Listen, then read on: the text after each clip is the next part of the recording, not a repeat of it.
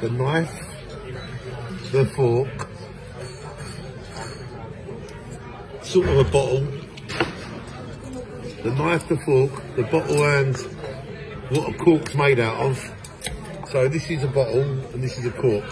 So a knife, a fork, a bottle and a cork. That's the way to spell New York, right on? So the knife, the fork, the bottle and the cork. That's the way to spell New York. To my great friend Dillinger. I love Dillinger. He's a Jamaican rapper, Jamaican reggae artist from the 70s and 60s and 80s. His name's Dillinger.